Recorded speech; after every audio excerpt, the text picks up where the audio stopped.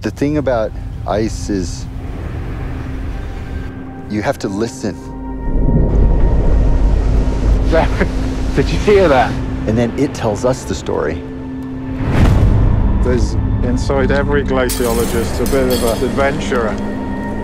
You know, it's good to be in steep places with good views. It gets the heart going a bit.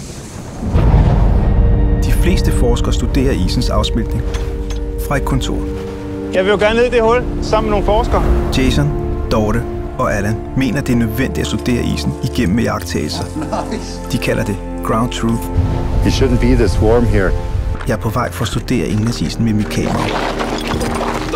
Eller rettere for at studere dem, der studerer isen. It's hard not to feel that something really is happening here. It's kind of like a disaster in slow motion.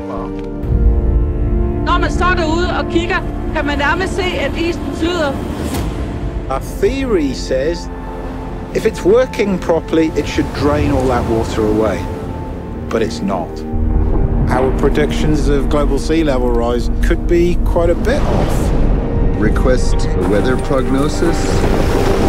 I really know that you guys take those risks seriously. I can't imagine myself ever saying, you can't go back there. I feel somehow even stronger than ever that I have to go back. I think that my life isn't too important to not take that risk. It's just hard work getting down here. God knows how we're going to get out.